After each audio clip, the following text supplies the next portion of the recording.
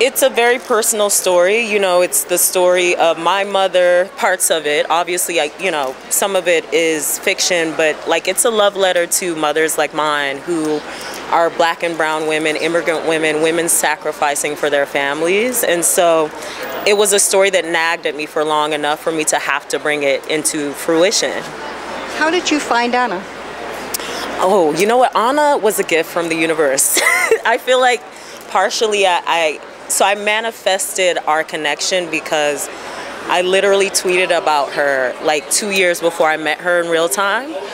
I saw her face, you know, never watched an episode of Titans, but I saw her face and I felt like I needed to dig a little deeper into her acting range. And surely enough, she's more than a beautiful face. Like she has the depth and the breadth to execute a role like this. Where you from? South Africa. Okay. Senegal. Oh, we got a winner.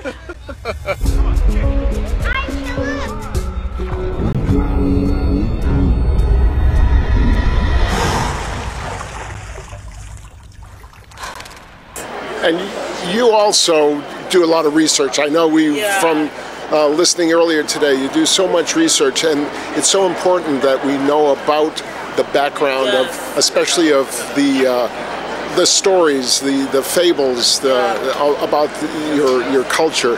How much of that is so important in this movie? I mean, all of the folklore, all of the culture, it's really specific. You know, American horror is filled with immigrant stories as well.